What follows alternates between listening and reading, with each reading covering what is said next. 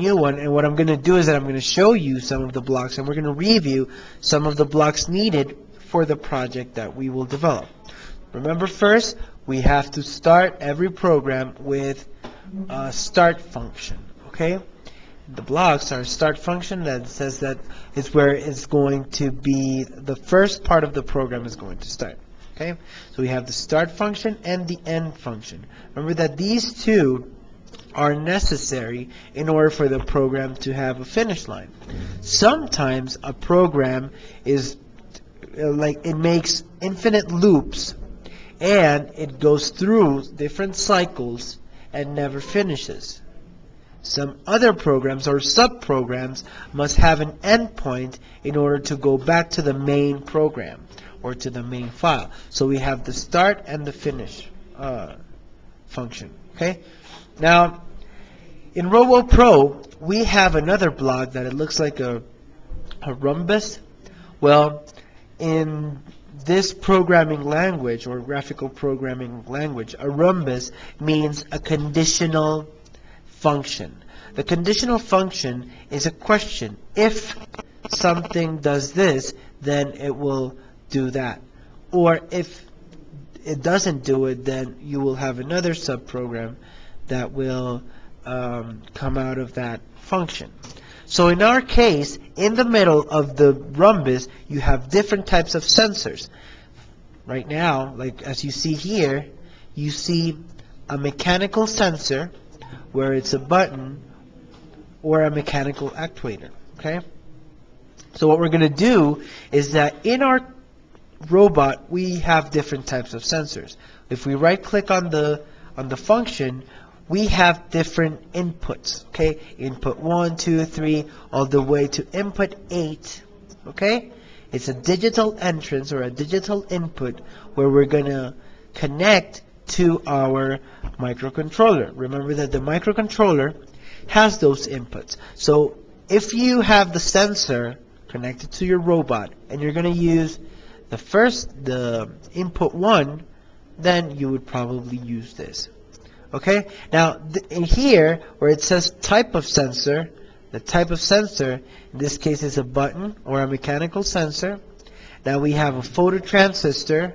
Okay, we have the contact read, and we have the trail sensor.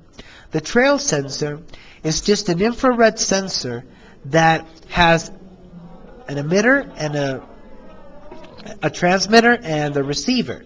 So he transmits infrared light, and the other sensor receives that infrared light when it hits on the ground, either white background or black background. So that's how it works. When it reaches the black area, then the infrared light will not go back to the sensor. So that's how it works when it's stopped. So we're going to use a trail sensor, and here we have the type of connections. If we want, like, for the true statement to go down or the false statement to continue down. Okay, so here's kind of like the types of sensors that we can use. We have the phototransistor, we have a contact read, and we have the trail sensor that we will use in other cases. Okay, so here it changed. So we have one trail sensor. Now that would be one infrared light.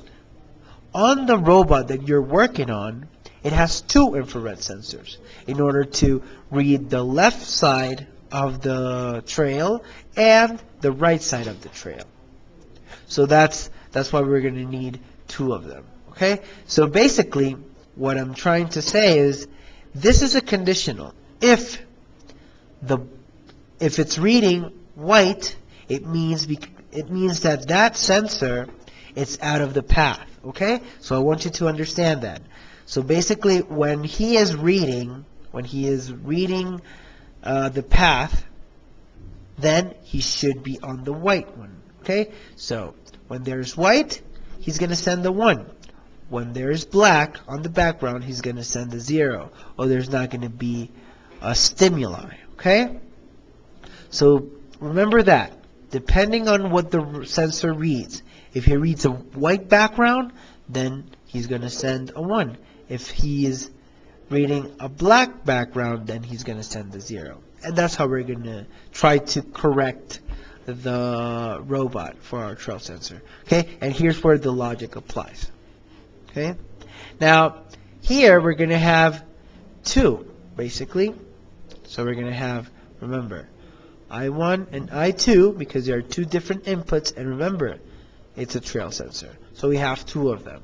And with these 2, and of course, the movement of our motors, either clockwise or counterclockwise, because we have 2 motors on each part, then we can develop this program. Now, this is a simple, like I'm just showing you how the different blocks work, because I want you to build the sequence or build the program with the blocks. You already know how the connections go. You just need to make it logical. Okay? Remember that these 2 are to move a single motor. Okay? Either M1 and of course M2. Always remember that there should be 2 of them.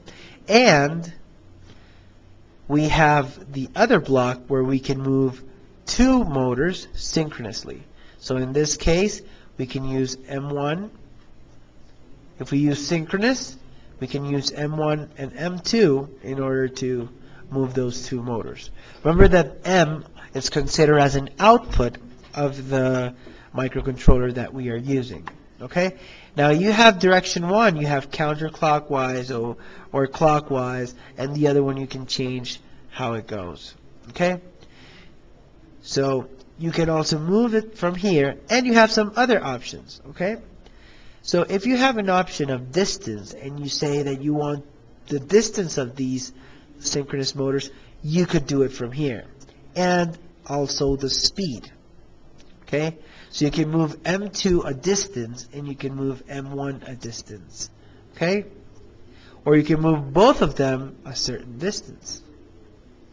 And you can also stop the two motors at the same time. So this is a block where you synchronously work with the 2 motors. Okay? So after knowing how the blocks work, remember, the clue is how to put these 2 together in order to ask for the robot to correct the movement. Okay? If he's going to the white side, then he needs to stop one motor and move the other one. If he's going to the left side, then he needs to stop the other side of the robot and continue moving the other motor. So that's how you need to see it. Okay? There are no delays, because a delay for a robot is a time where the robot is completely blind. Remember, delays in robotics are only used for something where the robot doesn't need censoring. Okay? So that's going to be it for this part, and we'll see how you guys develop the program. Okay? Thank you very much.